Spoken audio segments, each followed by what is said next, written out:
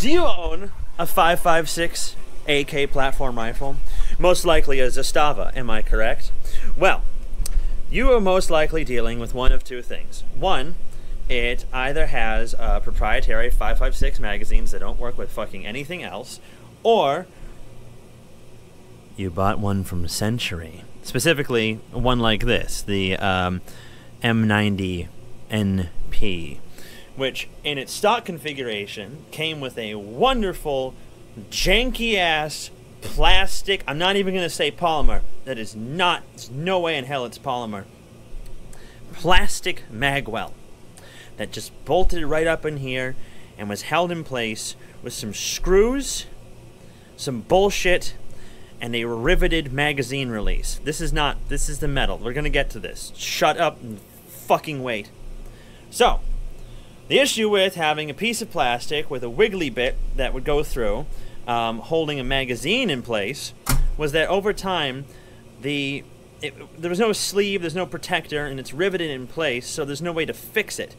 And the magazine release would go through the other side, and it's not even just a normal magazine release like on an AR. It had like a little dinkle-doink coming off the top of it, which was amazing. So, over time, if you fucked up that magazine release just a little bit and the tolerances got a little out of place, you could tap on the side of the gun and the magazine would fall out because any rotational force would cause it to get away from little magazine release, and it would just drop out of the gun, which is an amazing, amazing design, Century. Thank you so much. And when you try to reach out to Century, they tell you to talk to Zastava. And when you talk to Zastava, they tell you to talk to Century. And we all know it was Century was the one who did it. It's their fault. Fuck you. So, what's a boy to do?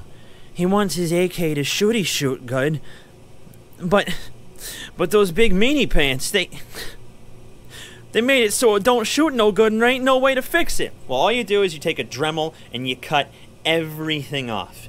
You cut this and that and every little rivet you can find on the bottom of it. Ignore that.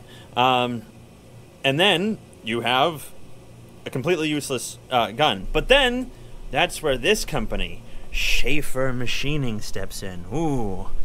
Now, there were 3 or 4 different companies that had 5.56 magwell adapters for AKs.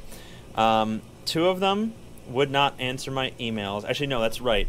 One of them said they had it in stock, so I emailed them to ask them questions, like, hey, you got these in stock, can I buy it? You know, it says it's on the page, but, you know, this looks old, and how many people are buying these?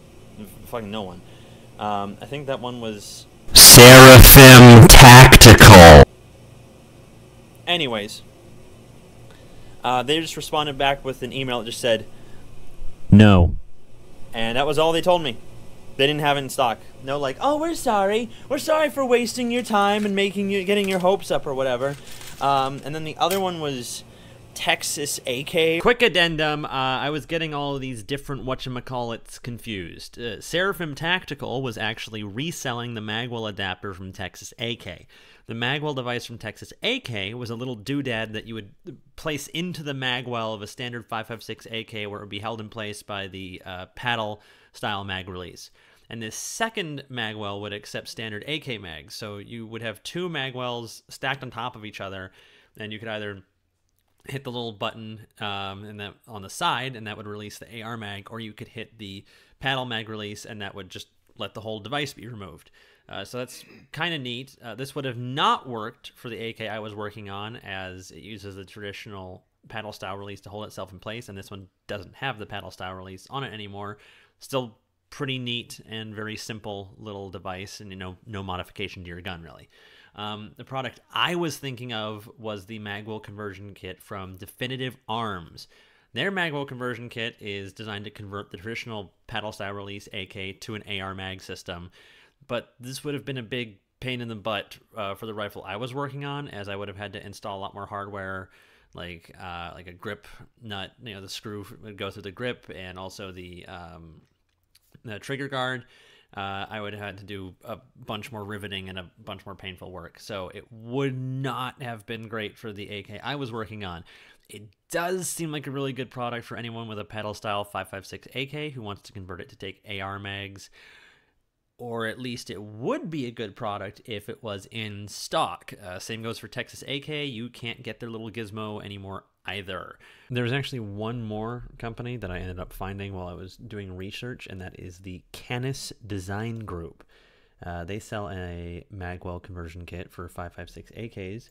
The difference is that the standard one, the one that just plinks right in and leaves your standard like trigger guard and stuff in stock, that one is out of stock, but they appear to have two other ones, the N4 conversion with the AR grip style and the one with the AK grip style. I'm not entirely sure. That might mean that it has the trigger guard integrated. They don't have a very good picture of it, and it does not hurt that they have a massive amount of documentation. By massive, I mean, 2 PDFs that you can check out, but that's way more than anyone else, and it seems like they, it might be about the same as the one that I did, just you'll have actual instructions. So, yeah, have fun with that. Bye. Then I find this company called Shaffer Machining, and they have this. And this is so easy, even an idiot like me could do it.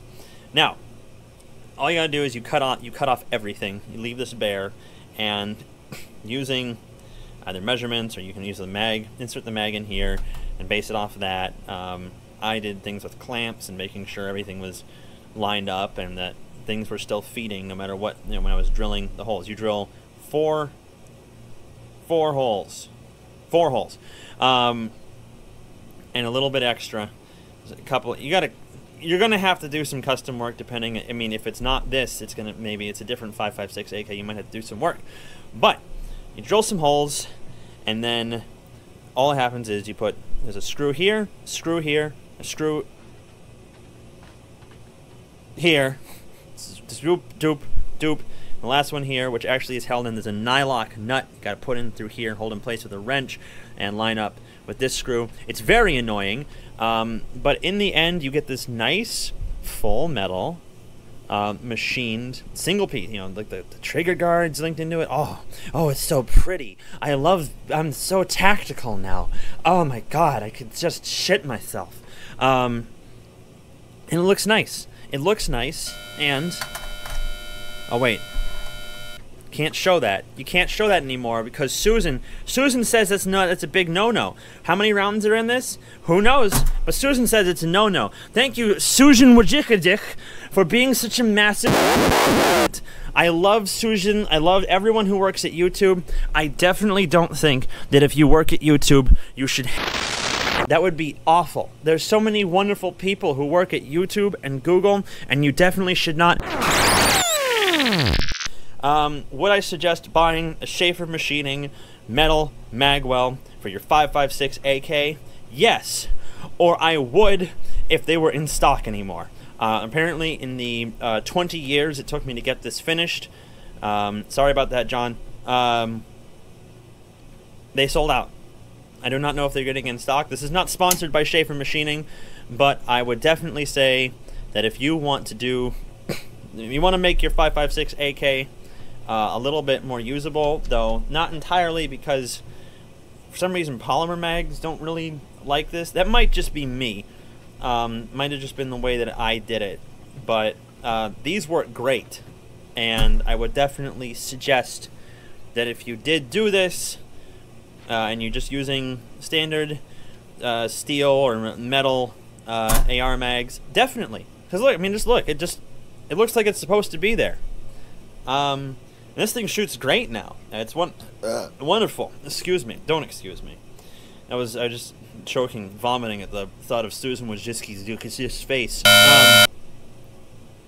Took this out and dumped a bunch of rounds through it. And I mean, you couldn't do it beforehand, because if you fired more than one round, the vibration would cause the magazine to fall out of the plastic magwell instead of this wonderful metal. So if Shaffer has these in stock, go out and buy one. If you've got a set of calipers and a drill and a Dremel and a metal scribe and what else did I use to make this? A wrench. get an Allen wrench, and you know, actually, it would be a lot better if whichever one of these was the drill. Take that out, put it back in with a drill press, because that would have made this. If my drill press was set up right now, I'm in the middle of moving. If my drill press was set up right now, it would have made this a million times easier. And oh, maybe some like shit. Some metal drill built like specifically for drilling through metal. Maybe a punch. It's easy. You don't need that many tools. Ignore what I just said. You'll figure it out. You're smart. You're a smart boy. You'll figure it out. Oh no, it's counting up again.